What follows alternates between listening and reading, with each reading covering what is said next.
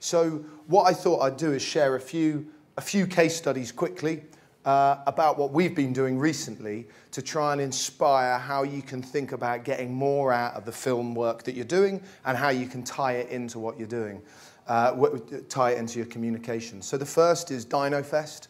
Dinofest was this year. It was, and I'm going to get in trouble from my team for repeating this time, it was rawsome. It was absolutely rawsome. Dinofest was a culmination of all of Hampshire's museums and visitor attractions coming together to put on a dinosaur-related activities. So they had natural history museum stuff coming down. They had really exciting pieces from across the world around paleontology.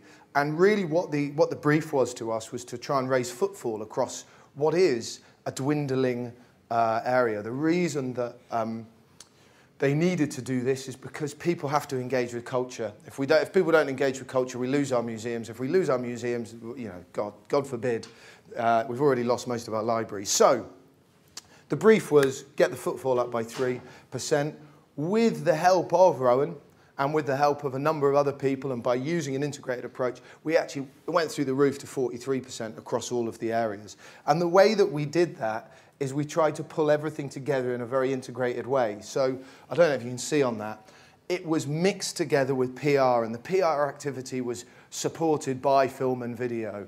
And the design activity was pulled onto the video, so it all tied together. And the messaging from Dinofest was pulled into that so that there was a proper brief and form to actually get something out of that.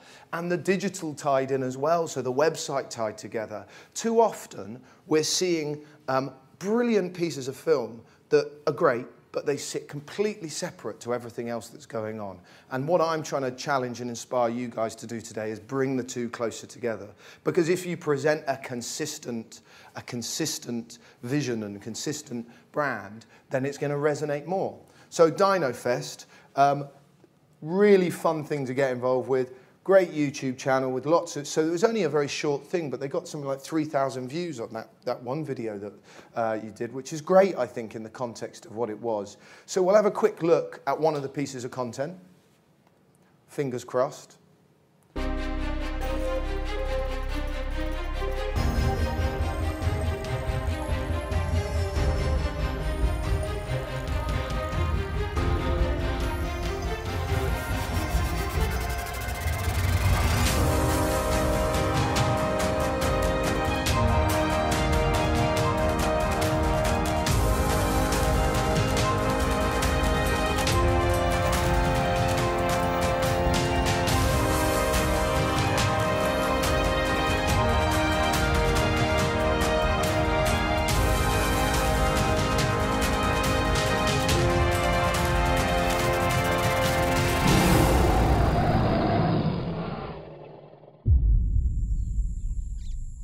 So there's our little Dinofest trailer. I'm going to ask Rowan to switch back over.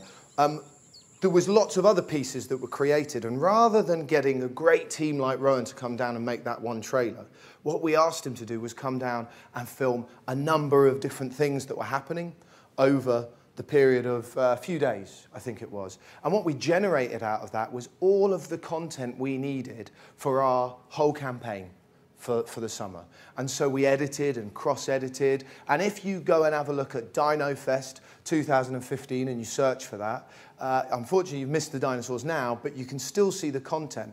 And one of the things I love about using video and film is the legacy value of that content. The fact it lives there for a long period of time, forever and ever, and people can engage with it. But the importance of that was making sure that everything tied together. So when you went and experienced the exhibitions, it followed through. The video you had seen followed through to the flyer you received, and you went to a website and that tied together. And when you finally turned up, you walked through doors that had the same leaves and branding on it, and the whole feeling was the same. And there's a big move within communications and business to make sure the experience is consistent all the way through. And that's really what I'm talking about, making sure that everything is consistent.